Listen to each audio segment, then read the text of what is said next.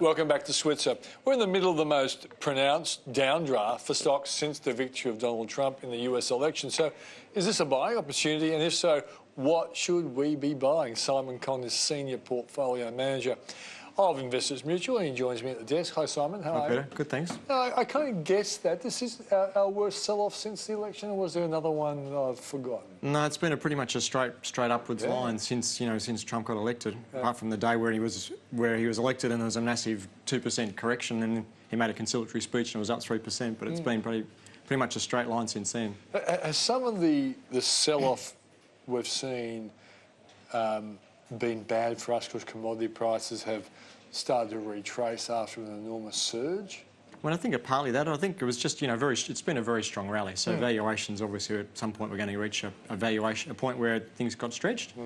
And what we saw is actually quite a, narrowish rally. The top 20 stocks, particularly the banks, and then the resource stocks, particularly, have been very strong over the last couple of months. So, I think commodity prices, obviously, we've seen a pullback in the iron ore.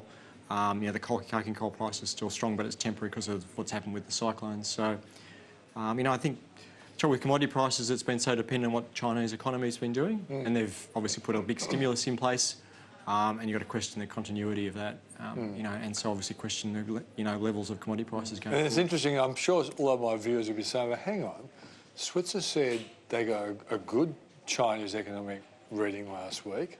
Tom Elliott said the same thing. Why wouldn't commodity prices respond to that? Answer?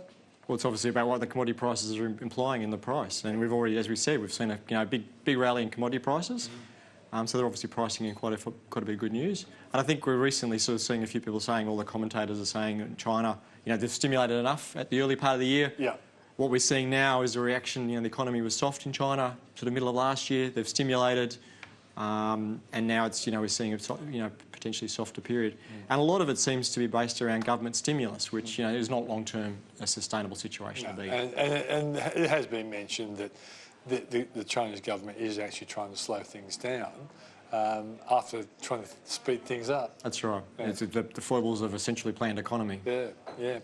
All right, so what's your best guess on where the market's going to go? I know you're a guy who picks out companies, but some of those companies are going to benefit from updrafts or lose out from downdrafts. So what's your overall feeling about where stocks go this year? Look, I think it's got to be stock specific, Peter. I think, the underlying theme in the economy, it's pretty soft. It's real wage growth's pretty low. And we're seeing increased cost of living pressures now. So out of cycle, we've seen mortgage rates go up, so independent of the Reserve Bank. And the APRA and ASIC are clearly trying to tap growth in that sector of the market.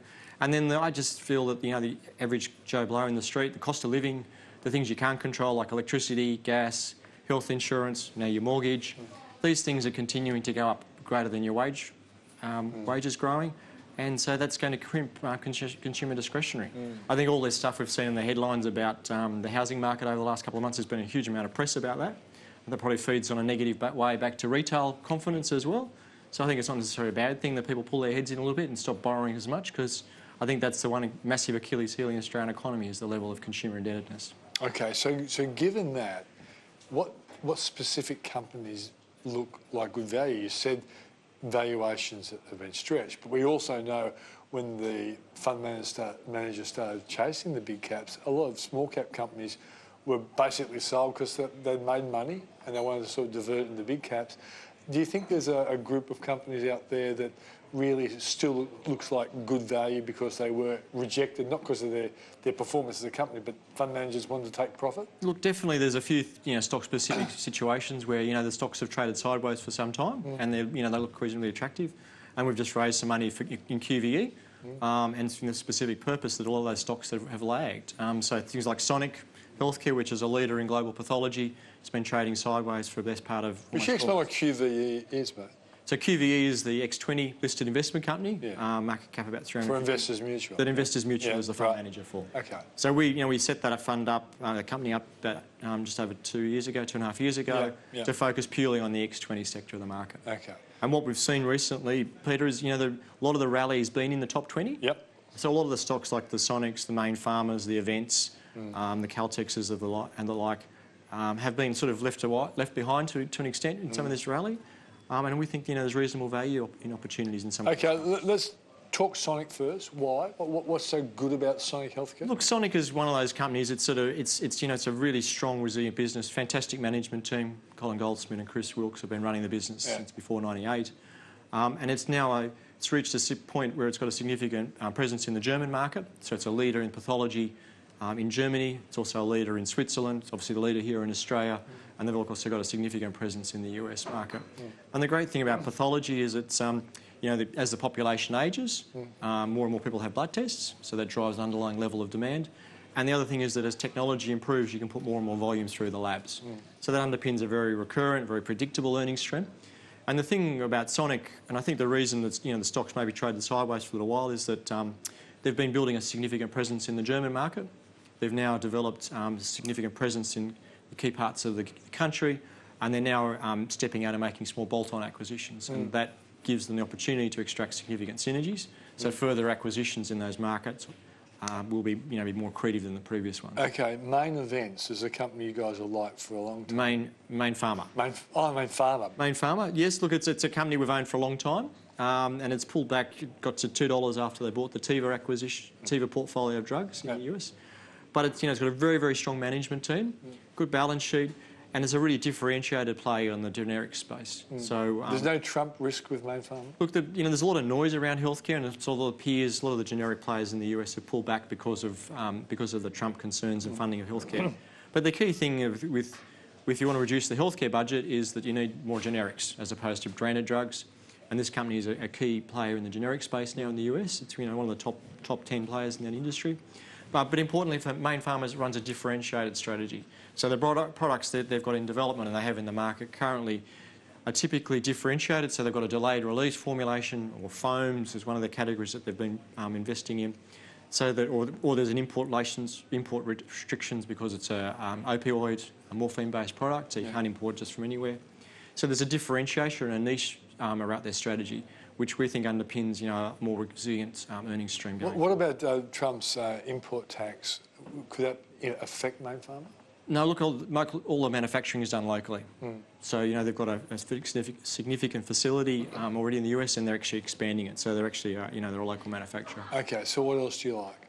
And the other one we've been buying for QVE more recently is Events, which was previously known as Amalgamated Holdings. I think we talked about that one before. Explain to my viewers the businesses, because Events have got some well-known names. Yeah, look, Events is not, it's a stock name itself, it's not a well-known name, but, if you go to the movies, you'll know that Events Cinemas is one of the top 3 cinema exhibitors in the country. And that's a fantastic cash-generative business. They also own one of the leading hotel chains in the country, Ridges, QT and Atura, so the 3 brands they operate. Importantly, they actually own a significant number of their hotel sites, and then they have a management contract arrangement for a further number of sites. And that business has obviously been benefiting from the tourism influx in Australia, and also with the dollar being lower, more Australians are holidaying at home. And then they also operate the Thredbo ski field, which is a smaller part of it. Were they affected by the Dreamworld incident? No, that's not. That's isolated to Village, and they don't operate in the theme park sector of the market. Yeah. Okay. Right. So the issue with Events is, Peter, the movies last Christmas were a bit soft. If you remember previous. Tell me about. I hardly went to one. So I think that was an issue, and every so often we do see products that's not up to scratch. Star Wars the year before had been a fantastic. A ripper. This Christmas didn't look so good. The result was a little bit soft. Obviously, the expectations were for something better, and the share price has fallen to the point where it's kind of capped at about $2 billion. But the market value of their property is capped at is worth about $2 billion. It hasn't got much debt, pays a good yield, 16 times, yields about 4%. So it's a pretty solid. Generates lots of cash, very conservatively managed by David Sargent. It's a good little business that's done well for us. It's funny, mate, you remind me how bad the movies were that I took my 88-year-old mum to see the Best Picture from the Oscars, and after 10 minutes she yelled at the top of her voice, "This is the worst movie I've ever seen," and the whole cinema laughed with her. All right, but basically, talking about all these 3 companies, on your valuations, they look like pretty good value? Yeah, look, these things look reasonable value. So, Events at 16 times, Sonic on 17 times next year on a yield of close to 4%. Main Pharma on 14 times this year, going to 13 times next year. Tox Free is another one we like, and we've been adding to that. That's on 14 times next year's earnings. That's been a business that's came from Western Australian origins. They've got a what very businesses solid again? tox-free solutions, so TOX is the code. Got a very strong set of assets in the industrial and hazardous waste sector of the economy. Yep. Waste is it's an essential part of output out of industry and households. It's not going to go away. And this company owns a lot of the licensed facilities which treat that waste stream. And those licensed facilities create a really strong barrier to entry. And they've built a really good portfolio of assets. One quick one, Simon, so they're trying to wind me up. You're right. But with Sonic and Main Pharma, would they be beneficiaries of a lower Aussie dollar as well? Yes, obviously they've got significant overseas earnings, so they'd benefit from it. And what are you guys tipping on the Aussie dollar? I know it's hard to do, but what do you reckon? Look, I've given up long-term forecasting. I think it trades around 75% long-term, 75 cents, but, you know, it can move in a wide range given sentiments. Right, mate. Thanks for joining us. Currency. Okay, thanks, Peter. That's Simon Conn from Investors Mutual coming up after the break. Is any publicity really good publicity? We'll find out after the break with Adam Ferrier from Cummins and Partners.